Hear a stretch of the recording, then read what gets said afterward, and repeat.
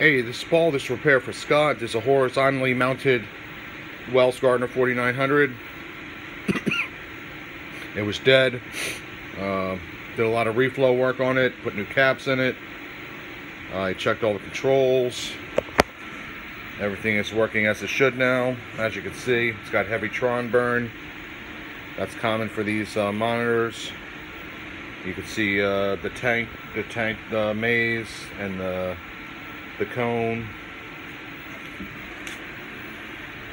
It has a lot of miles on it, but it still works. Still got a pretty good picture. Nice stable colors. Picture, nice colors, good colors. Everything's there. Everything's working pretty good.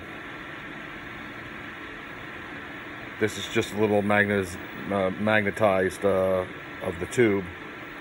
That will go away.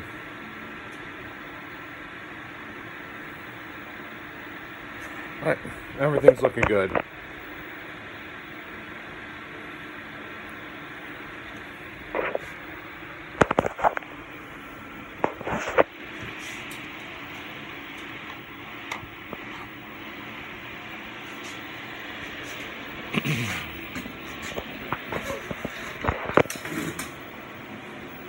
There's all the new caps.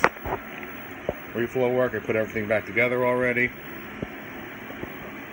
I will box this guy up and, well, I'm not going to box it up. I'll just wait for Scott to pick it up. See ya.